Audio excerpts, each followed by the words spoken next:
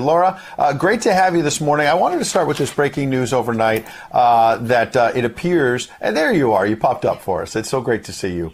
The Daily Mail has a very interesting story that's saying that Vladimir Putin essentially may be running out of bullets, that he might have a week and a half, 2 weeks max. He's losing warplanes, tanks, all the rest of it. He obviously went into this thinking he was going to bulldoze his way through Ukraine. He's obviously caused a lot of destruction. Don't want to minimize the fact there's over 2 million refugees. But this has not gone as well as Vladimir Putin expected.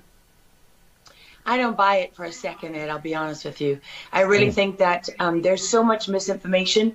We've never really seen anything like it. I mean, I've been covering wars now for 35 years, and I have never seen people with their nails done in the Ukrainian flag, right?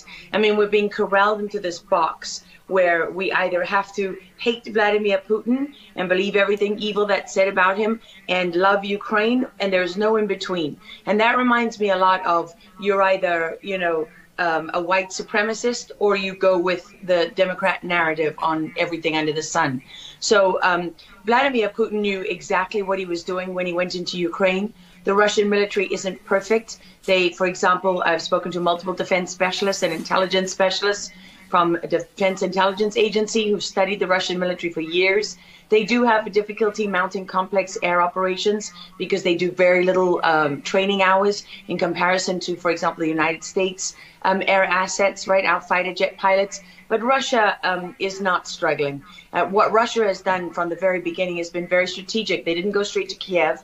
They went to all those bioweapons laboratories that are scattered all over the country. Some of them they built, so they know where they are. They've known where they are since the Soviet Union, because under the Defense Threat Reduction Program, we went in after the fall of the Soviet Union and supposedly turned those facilities from bioweapons labs into public health labs. Although, you know, these days it's hard to believe anything that our leaders tell us, because they've lied about COVID, they lied about Russia collusion, they lied about the Ukraine impeachment trial, and there's so much more going on in Ukraine that nobody is talking about. You see such dishonesty when it comes to the history of Ukraine. You see dishonesty when it comes to the Azov battalion, which is funded by the US and NATO. I mean, you can find pictures of them online holding up the NATO flag and the swastika at the same time. Their own emblem contains the black sun of the occult, which was a Nazi SS emblem. And it also contains the sideways, you know, lightning insignia of the SS. I mean, this is on throughout the Ukrainian military. You can see that black sun of the occult on their body armor, even on the female soldiers who are paraded in front of the world as being, you know, such an example of Ukraine's independence and spirit and nobility. Even they are wearing the black sun of the occult. And, you know, the White House wants you to believe, well, this doesn't matter, it's just a small number of troops. It's not true. The Azov battalion has been murdering its way through eastern Ukraine. We don't want to admit this. This was why Crimea voted for independence. This is why Crimea wanted to be with Russia. Because we in the media, in the Western media and in the West, won't acknowledge the reality of what's gone on. Western Ukraine backed the Nazis. It was a headquarters for the Nazi SS. The CIA under Alan Dulles actually gave immunity from prosecution to the Nazis of Ukraine from the Nuremberg trials.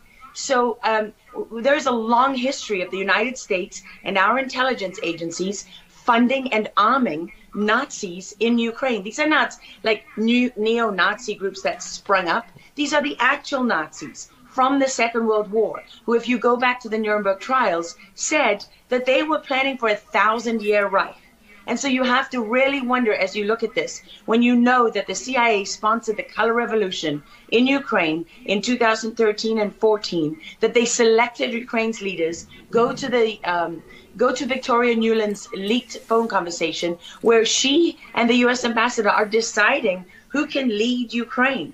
I mean, there's as much interference here as you could possibly imagine before you even get to Hunter Biden, Nancy Pelosi, John Kerry, and Mitt Romney, and all of their children who are employed, who earn millions from Ukrainian gas companies. Yeah, you are pointing, pardon me, to a real credibility crisis for our leaders. I want to let Karen Turk jump in. Yeah, I wanted to bring up the fact that President Zelensky is Jewish, and I don't know exactly how this factors in, but there's some very interesting points in what you're saying. And looking at this, you could think it's political theatrics. You made a very good point at the beginning that you think that Putin is in control. And I actually want to play something that Jen Psaki said, because it seems that the White House is actually echoing that sentiment. Watch this.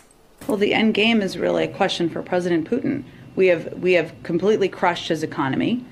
We have provided military assistance, humanitarian assistance to the Ukrainians, enabling them to fight back for far longer than the Russian leadership anticipated.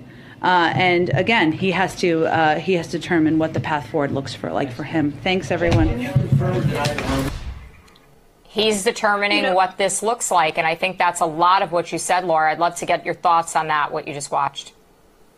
What troubles me about the moment that we're in is that we have such a selective and a narrow reading of history.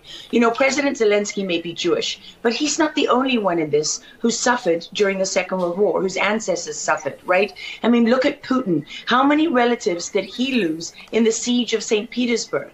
People don't know their history. They don't know what made Vladimir Putin. And I'm not I'm not defending him. I don't need to defend Vladimir Putin. My job as a journalist is to try to understand what is the truth here. I don't like being lied to. And we're being lied to on an epic scale. When we're told your only choice is you have to be 100% with Zelensky, who's a puppet, who you can find on the internet in black stilettos and leather pants, with shirtless, doing a spoof Dancing with the Stars kind of entertainment video. That's a mock of a Ukrainian group that does this kind of satanic occult type of music video. And I mean, Zelensky was selected like so many of our leaders. And honestly, with big tech and with election fraud these days, we don't know how many leaders all around the world have been selected for us and weren't actually voted in. But what we do know is that there are increasing problems with technology and the digitization of our world. Because look at what's happening with COVID. Look at what has happened globally. We are fighting the same battles all over the world. To pretend that this war is about Russia and Ukraine is just a barefaced lie.